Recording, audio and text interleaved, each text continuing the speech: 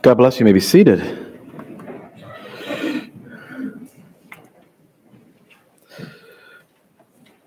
As we turn our attention towards the summer, one of our next kind of events up is June 5th.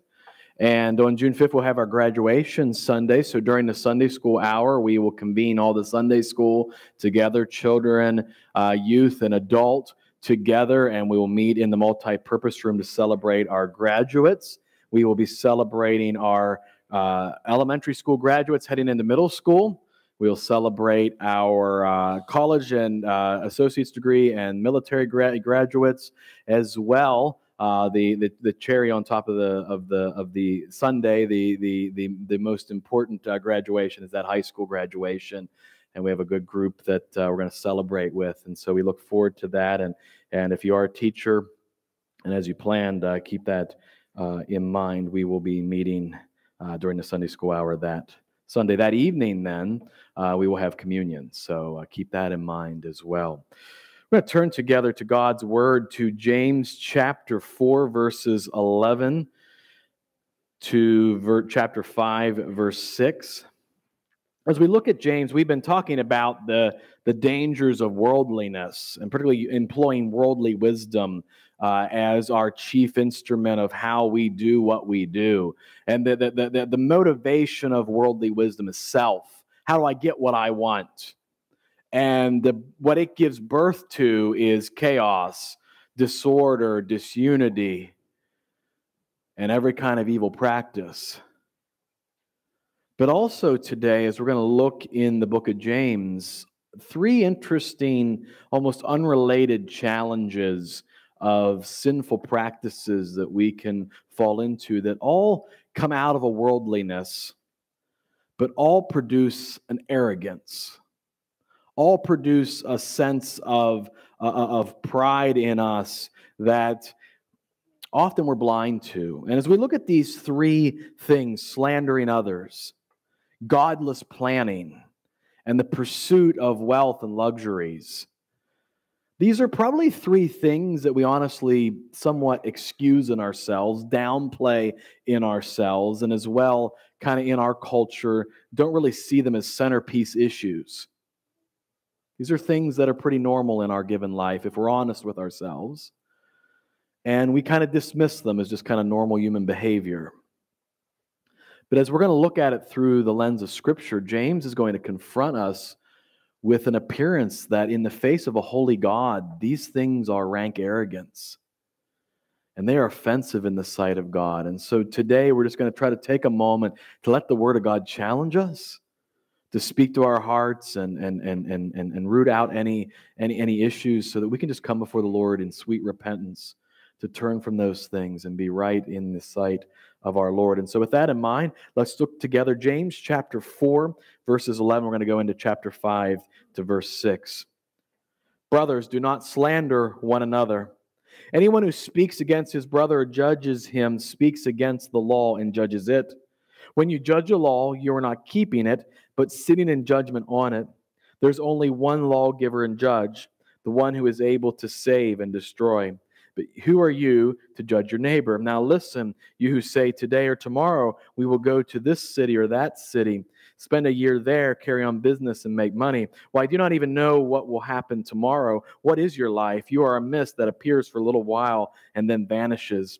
Instead, you ought to say, if it is the Lord's will, we will live and do this or that. As it is, you boast and brag. Such boasting is evil. Anyone then who knows the good he ought to do and doesn't do it sins. Now listen, you rich people, weep and wail because of the misery that is coming upon you. Your wealth has rotted, and moths have eaten your clothes. Your gold and silver are corroded. Their corrosion will testify against you and eat your flesh like fire. You have hoarded wealth in the last days. Look, the wages you failed to pay the workmen who mowed your fields are crying out against you. The cries of the harvesters have reached the ears of the Lord Almighty. You have lived on earth in luxury and self-indulgence. You have fattened yourselves in the day of slaughter. You have condemned and murdered the innocent men who were not opposing you. Let's pray. Father, we thank you. This is a challenging word because in a lot of ways, Father, we recognize that our brother James, inspired by you, is going to speak to issues that I think we'd all recognize are wrong, but we often fail to recognize as serious as they are by our proclivity, Lord, to quietly practice these things. Lord, I pray that we would receive a new vision of your heart on these matters, Lord. That no one would leave here today, Lord, with an additional burden around their neck. But quite the contrary. There is room at the cross to repent, to lay those things down that stand between us and you. Lord, by the precious blood of Jesus Christ, we are covered, we are forgiven, and the righteousness of Jesus is put on us. But Lord, we want to grow to be more like your Son. And so, Lord, help us. Lord, show us today how we can honor you in every way. In the name of your Son, Jesus, we pray. Amen. There's a growing trend in our country to invent weird little holidays. Have you ever heard like somebody come up to you and go, it's Taco Day today? You ever have anybody do that? You're like, if you get online and look up of all the weird little holidays people have invented, there's like Bubble Wrap Appreciation Day is one. If people are really nice to you on February 16th, it's Be Nice to a Grouch Day. You might worry about that.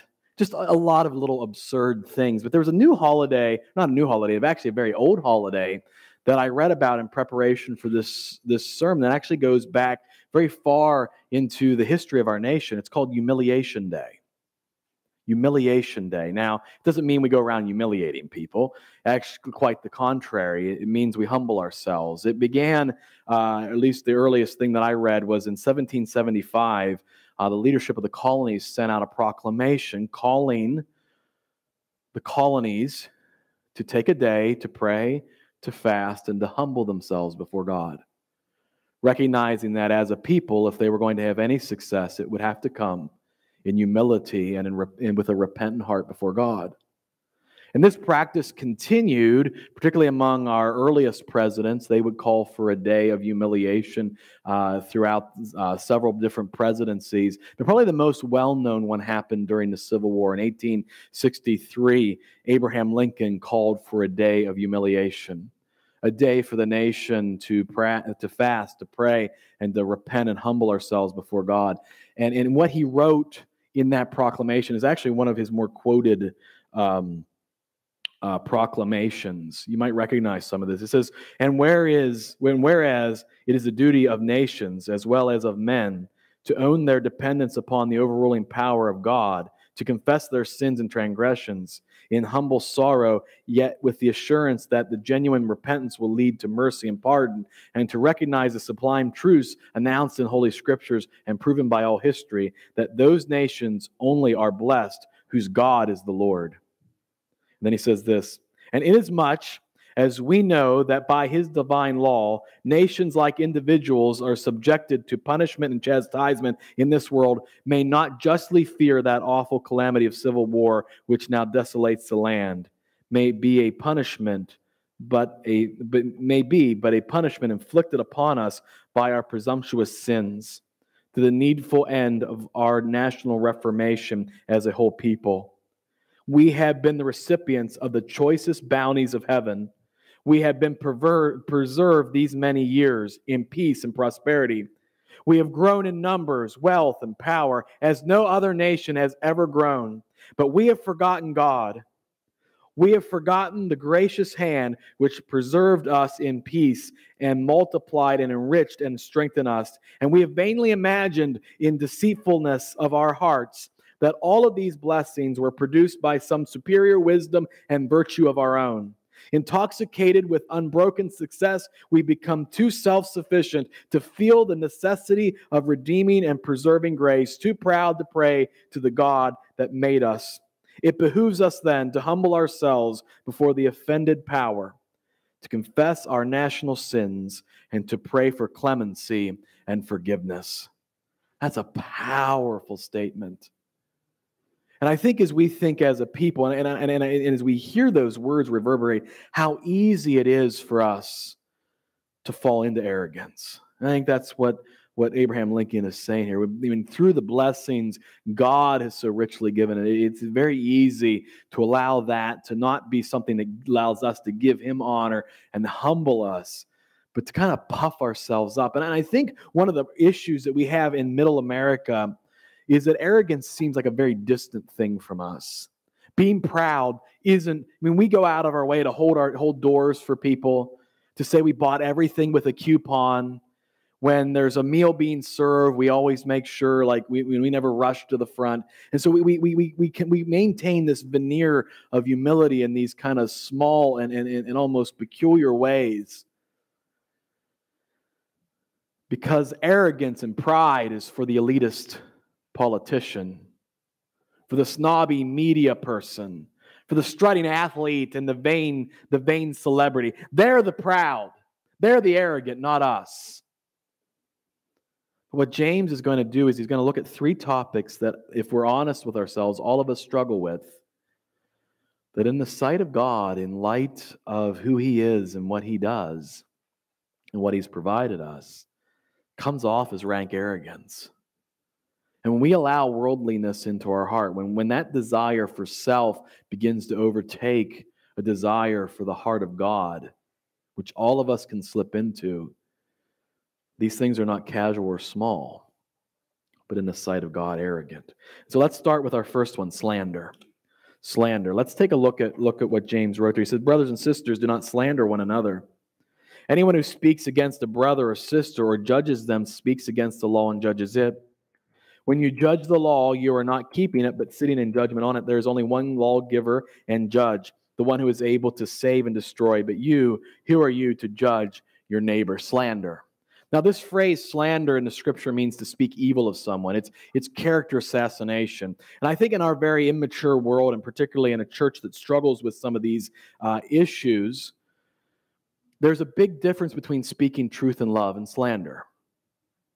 The Bible talks many times about helping or confronting a brother or sister in sin and the role we have in that, to restore and to speak truth and love. We live in a world today where anything that we're challenged on, we say we're being judged. Well, if sin is evident, that's not a judgment on a person's character. You know, we hate sin, but we love the sinner. There's a big difference between speaking truth and love and slandering someone. And we know in our hearts the difference. I heard an author say that if what we're about to say about someone isn't for their benefit, isn't for the kingdom, and isn't for the glory of God, we should probably not say it. There's a big difference between what we might say in dealing with speaking truth and love versus character assassination. Now, James handles this issue in a very interesting way. He says, anyone who speaks against his brother or judges him speaks against the law and judges it. When you judge the law, you are not keeping it, but sitting in judgment on it. Now, what does he mean by that? He invokes the law. What does James mean when he says you're standing in judgment of the law, or you're setting the law aside? What law is he talking about? Actually, James makes reference to the law in this book. Turn with me very quickly, maybe just a page or two, to James chapter 2, verse 8. James references a law that applies to what we're talking about here, and particularly within the context of speaking ill against a brother or sister.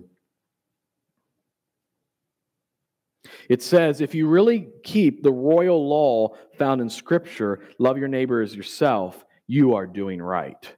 And so the royal law that James is discussing here is love your neighbor as yourself. And we think about what is a royal law.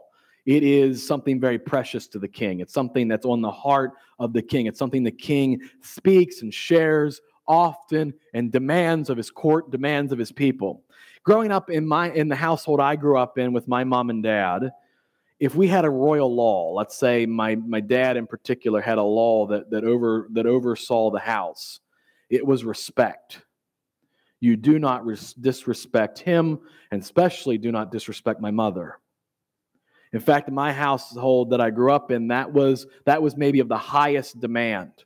I could get away with a lot of frivolous and dumb things that I did, even some ornery things that I did, but not disrespect. If I disrespected my mother, if I disrespected my sister or my father, it was an offense highly held in judgment in my home as a child. What do you think God, his royal law is? It's love. There's nothing more important to God than love the Lord your God with all your heart, soul, and mind, and what? Love your neighbor as yourself. Now imagine me as a child disrespecting my mother, what that would look like to my father. It would look like a child who thinks he's too good, not only for the law that has been laid down, for what he respects and demands, but it would look like a child who thought he was better than his own family. And what James is saying here is when we violate that royal law of love your neighbor as yourself, specifically when we tear down, character assassinate, what he's saying there is not only in that moment are we acting as though we're above the law, we're acting arrogant in the face of the lawgiver.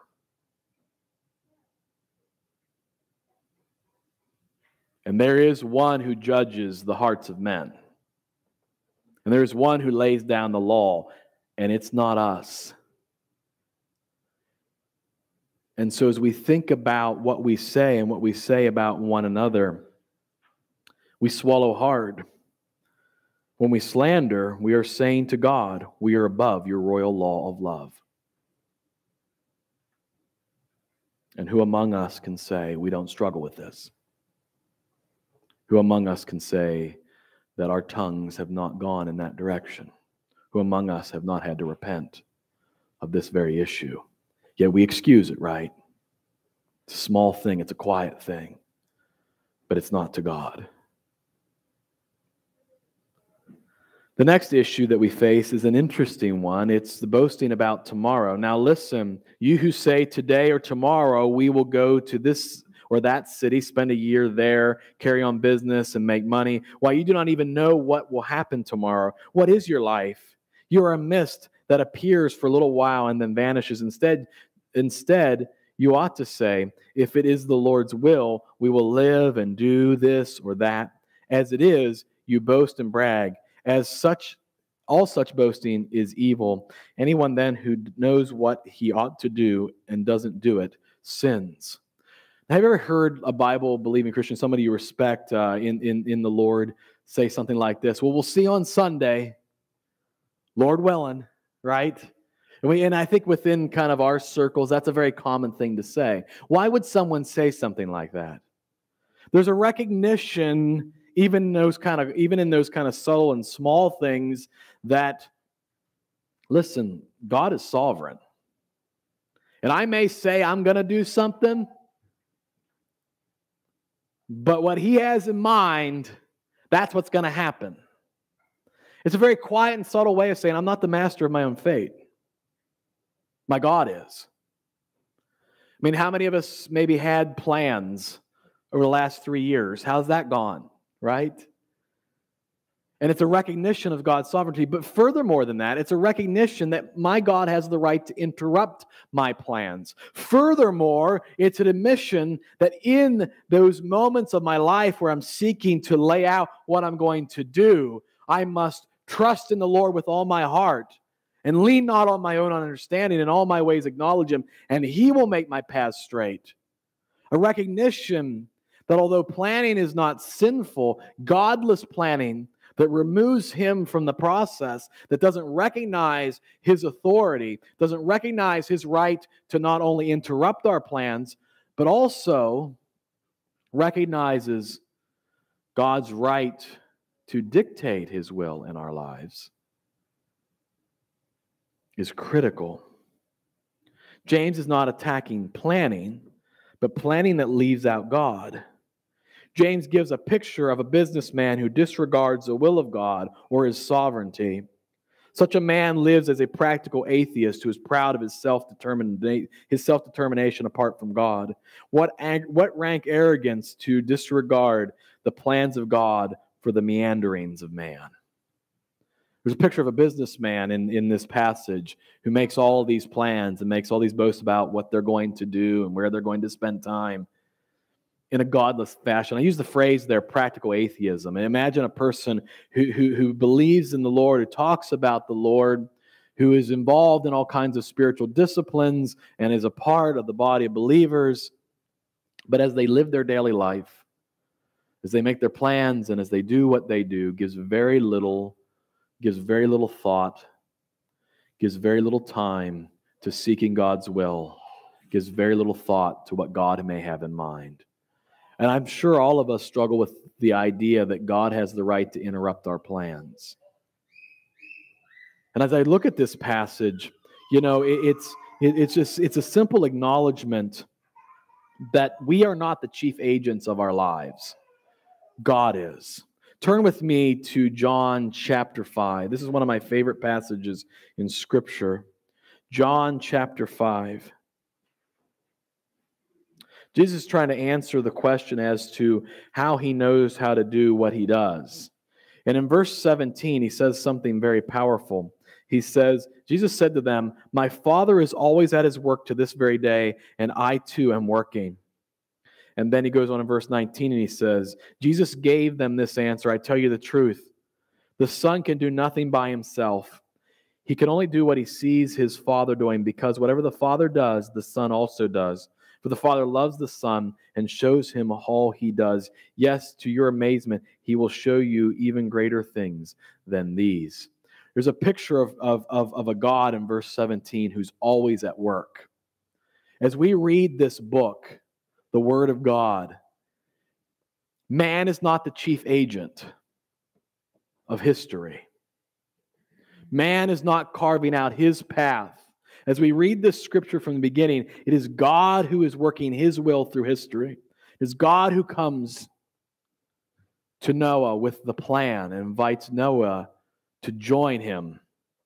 It is God who comes to Abraham with his plan to create his own people. Will Abraham trust him? It is God who comes to Moses and says, "I'm going to save my people. Will you be my prophet?" He comes to David, and God chooses him, not the other way around, and calls David to walk with him.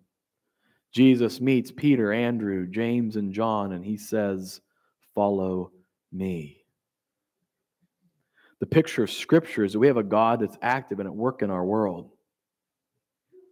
Not a God who's just waiting for us to act and hope that he can come behind us and bless our activity, but a God who is active in our world and inviting us to join him.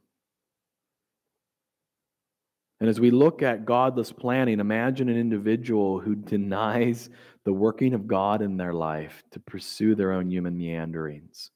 Listen, we do got a plan. Okay, we do got to do the things that we do. This is not an attempt for us to be weirdly superstitious and be like, "Honey, I'm going to go get a drink of water out of the kitchen, Lord willing." Like, we don't have to, like, this is not an invitation to get weirdly superstitious that everything I say, I got to say, Lord willing. Hand out these papers for the Sunday school class, Lord willing. We don't have to live that way. But we do need to have a humble recognition of God's sovereignty and will in our lives. And to live and to make plans apart from God. Imagine creating a 5-year plan as a church without seeking God's face. It would be a 5-year plan of sin, wouldn't it? All planning has to be tenderhearted to the will and working of God, understanding that he is sovereign and what I say may or may not happen, that he is sovereign and that he has the right to interrupt my plans, that he is sovereign and he is at work, and it's more incumbent upon me for me to adjust my life to him than to pray he adjusts his blessings to my plans. And in the face of such an amazing God, what arrogance would it be to live otherwise? Then finally, the arrogance of living for wealth and its pleasures. Let's read that passage again, chapter 5, verses 1 to 6. Now listen, you rich people, weep and wail because of the misery that is coming on you.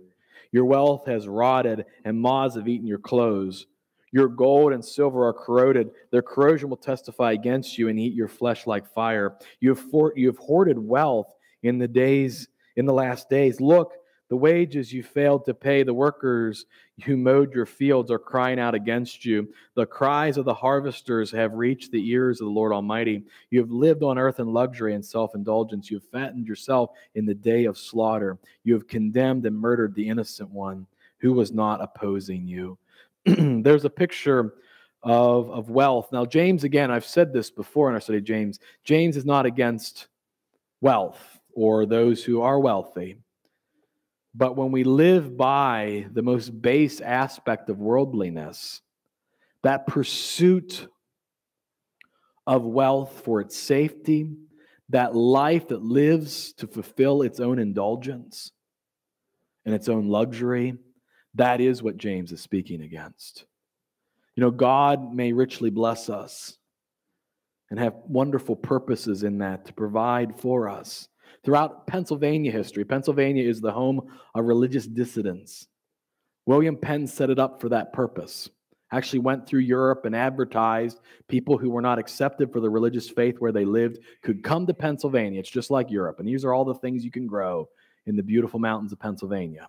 And many people from Europe came to this country, or particularly this state, as religious dissidents. Two of the more prominent in our state's history are the Quakers and the Amish, both of who doctrinally shun wealth, but have been given more than what they know to do with by Almighty God. It's interesting. Sometimes God blesses. Sometimes God blesses. And in fact, everywhere where the gospel has gone forth, as Abraham Lincoln talked about, blessings of the gospel follow in some very real ways. Nations that have turned to the Lord often prosper.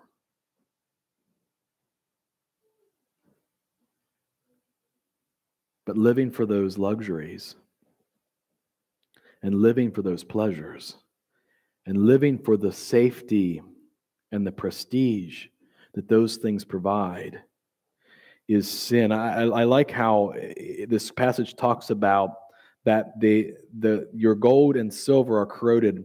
Their corrosion will testify against you and eat your flesh like fire. I don't like that last part, but it's talking about, in a sense, the hoarding.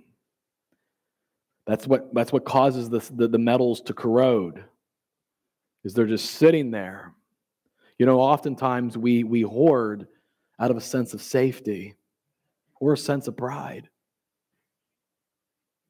Sometimes we seek luxuries and pleasures. Now, what is James trying to say here? There's a sense, when I was a kid, I always hated Sunday nights because I get the Sunday night blues. Because Monday was coming and I had to go back to school. Now Monday's my day off, and so I actually really like Mondays. I'm like the only person like, yeah, it's Monday, you know. But what's interesting is my parents or my grandparents, if I was at their house, would often watch 60 Minutes. And I hated that tick, tick, tick, tick, tick, tick, tick, because it wasn't like that the show was coming to an end. It was like the weekend was coming to an end. Tick, tick, tick. I hated it. It was like it just reminded me, you know, time's running out on the weekend. I have all this school I didn't do, and tomorrow's coming. Tick, tick, tick, tick. Well, you know, there ought to be a certain tick, tick, tick, tick, tick that we're feeling in the age in which we live. Tick, tick, tick. We can't live like it's the weekend, can we? And I think as we look at this scripture, it's challenging this notion that people would live for self-indulgence and luxury when the clock is ticking. This passage, there's an urgency in it, that judgment is coming, that time will one day be rolled up. And what God has given us in this time is for its sweet purposes, to use to provide for our needs, but as well to use as He gives us opportunity for the building of His kingdom, our time, talent, and tithe, and for us to use those things on our self-indulgence in the face of a God who we will one day meet. And as unbelievers will judge us for sin, and for us as believers, judge our works for their value, it is rank arrogance to live our lives pursuing the most worldly of pursuits, wealth and its indulgence. God often blesses his people. And that's not what James is speaking against. As Americans, we struggle with this because historically, we are by far the most wealthy people that have ever lived, particularly among the middle class. But it takes a lot to live as an American, and some of us are saying, "Yeah, Pastor Matt, but we have to scrape by to get our bills paid." It is a weird kind of dynamic that we live in as Americans. We can be both powerfully wealthy by history standard, yet be struggling. And this isn't to put anyone down. It's simply to confront a heart that may live for luxury instead of living for the kingdom of God. Now, we put all these things together and we say the arrogance of slander, and I think all of us would say we struggle with this. We look at the arrogance of godless planning, how easy it is to just kind of live our lives as workaday lives and fail to acknowledge God's sovereignty in the day-to-day life in which we live. The arrogance of pursuing the pleasures of this world, all of us struggle with that. And so I think what James is asking of us today is he's calling for a proclamation of a day of humiliation, a day to just humble ourselves before God and pray. If there's any area of our heart that we have maybe probably very unknowingly been arrogant before him, to just humbly repent, to lay that sin aside at the foot of the cross and move forward unburdened by that sin, but to do the work of repentance. And as I've shared this word, I know God has been speaking to my heart about things I need to lay before him. And as we just take this moment to humble ourselves and repent before God, I just pray, I'm just going to give you 30 seconds here at the conclusion of this message to just do the same. Whatever's on your heart, let's just humble ourselves now and just lay it before him, lay it at the cross, repent and turn from those things. Let's just confess whatever things that might be on our heart this morning before God. Let's do that in the quiet now.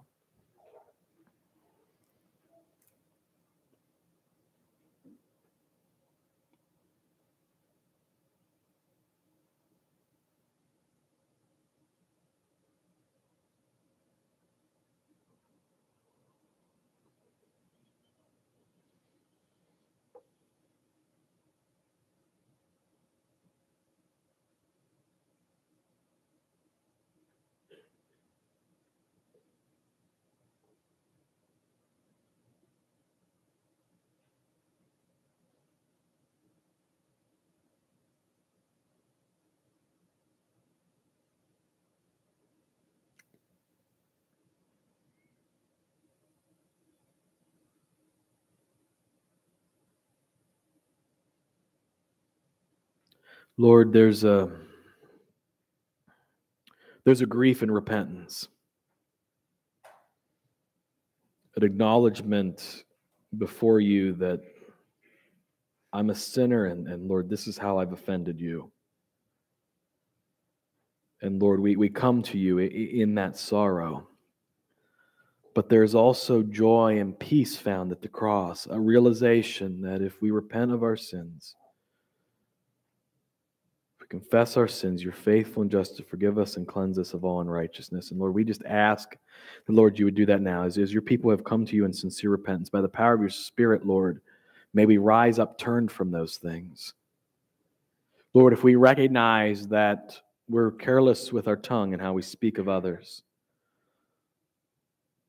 Lord, to a man, to a woman, Lord, today we repent. Lord, if we recognize that there are areas of our lives, or just even as we live our lives, we kind of just live of our own devices and don't acknowledge your will or seek your face in what we do, Lord, please, we ask that you'd forgive us. Lord, if we're honest with ourselves, we may not be a rich person by American standards, but we recognize that we do live our lives for its creature comforts. Lord, forgive us for that. Or seeking to find our safety or our pursuit or our value in wealth Lord, we ask you'd forgive us for that, Lord, for that's a temptation that for all of us is right at our door, Lord. We are pounded with a message from our culture that we are not satisfied unless we have the next thing. And Lord, I pray you'd forgive us for that, Lord, because we would never, I know this body, I know the heart and sincerity of this people. None of us would want to be seen arrogant in your sight. We want to be those humble people who bow to no man, but who bow to God. Who submit our hearts totally to you and willingly submit to your word. Help us, Lord, to be that people who love you first and best, above all others, and above all the desires of our hearts. In the name of your Son, Jesus, we pray. Amen. As we close today, as we come out of a moment of repentance,